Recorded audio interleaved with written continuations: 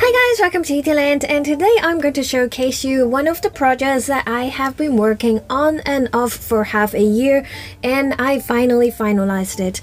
So what I'm doing is I turn my mini PC into a Bazzite or steamOS machine, and then I use it for streaming. And yes, I am using my Ayaneo Pocket Air. So this is an popular choice maybe, but there is a good thing for that because it supports SIM card, so I can actually take it out with me, streaming my PC games just like using a Steam Deck, but in this like a lot smaller form factor. I'm planning to do a tutorial on how to set up a dual boot Windows and Bazzite for a mini PC and turn it to a streaming machine. So if you're interested, please stay tuned and I'll make it as soon as possible. You may wonder, why do I need to do all this when I can just simply stream Windows to phone or whatever using Steam Link or whatever? That's because when we stream from Windows, if we are playing with emulators, there are key mapping issues that would happen, and it can only be fixed by buying a third-party app or by using our stream overlay. And by default in steamOS, we will be able to enable the stream overlay, and that actually overrides the problem on key mapping, especially when we have to close all those emulators. For example, if you are playing 3DS or Yuzu, you can't really use your controller as a shortcut to close that. So if you want to quit the game, it is actually quite difficult to do so, or nearly impossible, because I have already tried that. But with Steam overlay that is automatically on by default in steamOS, it just overrides it and you do not experience any kind of problem in terms of closing all these emulators. And what that means is that you do not need a strong Android device in order to play higher-end systems, including Switch emulation, Wii U emulation, PS3 emulation, and so on, because you can already stream it from your PC. And there is another good thing about using Linux, that you do not experience any auto update in Windows. You know, Windows just updates your device, it turns off automatically. Even if you somehow kind of turn off the auto update, it happens. I mean, of course there are means that you can turn that feature off as well, but you know, there are so many hiccups with Windows, and therefore it is more ideal and more simple to use Bazzite as the operation OS. Coming back to the issues that is related to emulations or even some games that have a separate launcher, often Windows would detect a wrong Windows, leading the result to be a black screen on the other side when you do the remote play. So if you are outside of your home, there is no way to fix it, and that's a big problem. However, if you are using Bazzite, there will be no wrong detection for the Windows, and therefore very likely you will not experience any kind of black screen unless there is something wrong with your game that is not loading on the original side. So that's a separate issue. On the other hand, you may see other people saying that, oh, Apollo and Moonlight or so on are working so well. Unfortunately, these things are not usable on Linux, not at the time when I am filming this video. However, those kind of streaming services are actually not possible to do remote play over the other network, like on your mobile data. And there may be ways if you do port forwarding and use some kind of VPNs, but those kind of things may not always work, especially if you are in countries that have more restrictions in port forwarding. Here in Japan, most of the modems that are available or access point has some limitations in port forwarding, and that leads us to not really able to do port forwarding properly. I have tried multiple times for port forwarding in PS5 and so on, but it just doesn't work. So I think streaming from Bazzite steamOS would be the best option if you want a simple setup for remote play outside of your home. And with steamOS, it just makes everything so easy to see and navigate. Therefore, it just really feels like that you are using a Steam Deck, but you're not. So I really like this setup, but everything has its downside. So there's this setup, or I mean steamOS and Steam Link itself. Sometimes Steam Link has some kind of error that blocks connection from other network. And it actually happened to me when I was filming this video. However, Valve has their monitor on their apps very well, so they released another update to fix the issue in just the 1 to 2 days. So that actually is a very well monitored service. And for the other downside is that you have to turn on your PC all the time.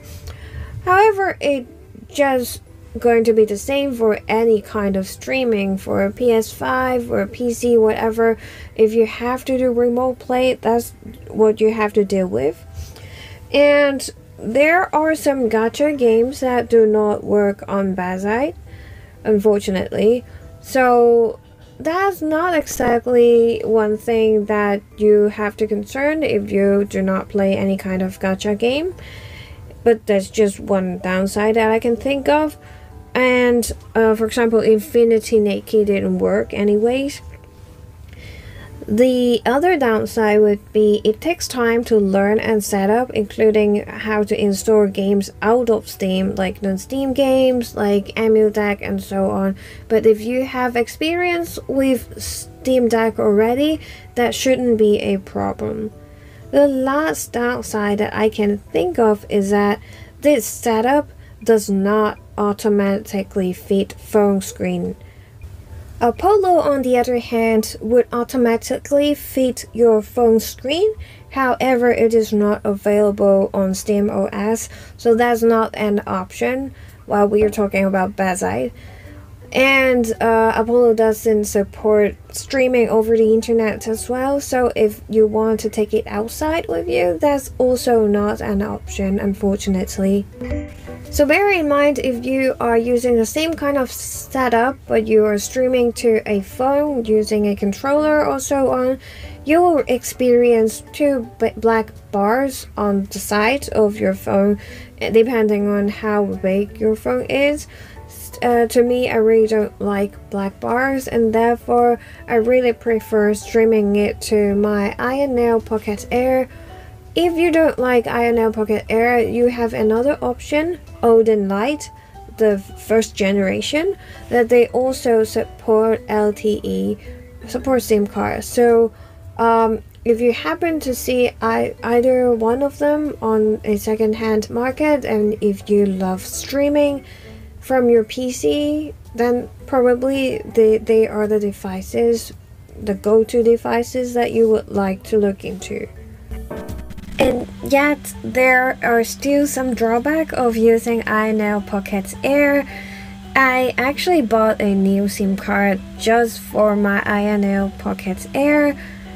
This Pobo SIM card here uses AU, if you know, you know, in Japan. But then, you know, I can plug it in. It shows me the connection to its network. However, it just doesn't work. Since there is no setting for APN, there is no way that you could set up an APN so that it may facilitate the connection for internet, but no, you see, it is showing me 4G, but there is no that up and down an arrow showing that there is data coming. By default, the data roaming was turned on, so I turned it off, but still there is no internet. On the other hand, I did try my daily SIM card. I use Rakuten. You know, if you know, you know. There's another brand in Japan. Now I'm not connecting it to Wi-Fi, and I'm only connected to my data. So yes, I can connect it to Bazzite. And the other drawback is that sometimes when the weather is bad, the connection is not very fast. So that's a just typical thing that would happen in my area in particular. So I guess that's how data connection works as well. So it still connects, but then somehow you see there will be some yellow or red sign showing you that there is a bad connection. So it still works, but it is not the ideal situation. But if you want to play PC game outside of your home, I still think this is going to be the best option in terms of remote play.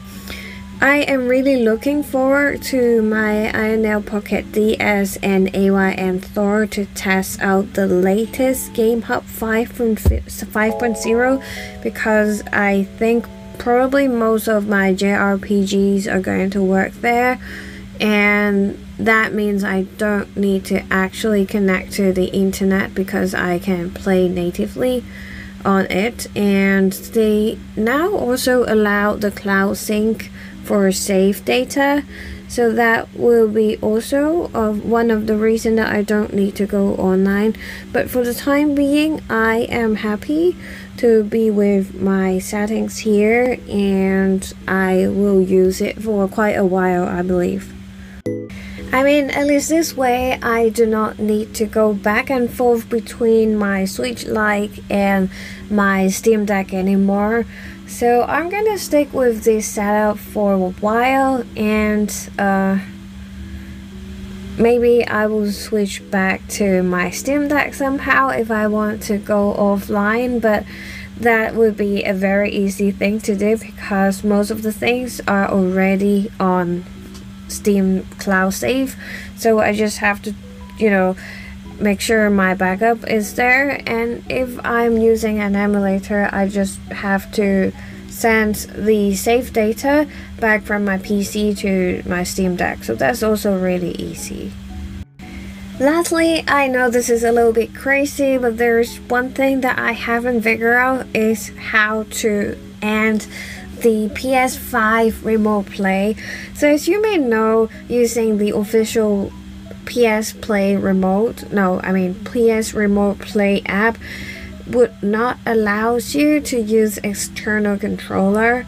So you have to use a DualShock. And if you don't want to use it, you have to use Chiaki or PS Play Remote. But then those needed you to do port forward in order to have remote play, which is not available in my situation. So I was thinking, wait, I can do like streaming from Chiaki to my Bazzite, and then I can stream it from my Bazzite. So there will be more latency, but if you're playing just, you know, RPGs, that does not matter that much. So I tried it and it kind of worked. The thing is that I cannot have a button that is mapped to home based on my keys here on my Ayaneo Pocket Air. So I tried to remap the home button, but I couldn't, and ended up not able to, you know, turn off my PS5 after streaming it. So theoretically it is working, but it is also not working in a sense. So I hope I can figure that out later, but that's the current findings that I have. And that's make it pretty much about this showcase video. I hope you like it, and if you want to have a tutorial for Bazzite dual boot on a mini PC, please be patient and I'll update. Thank you, and I'll see you in my next video. Bye!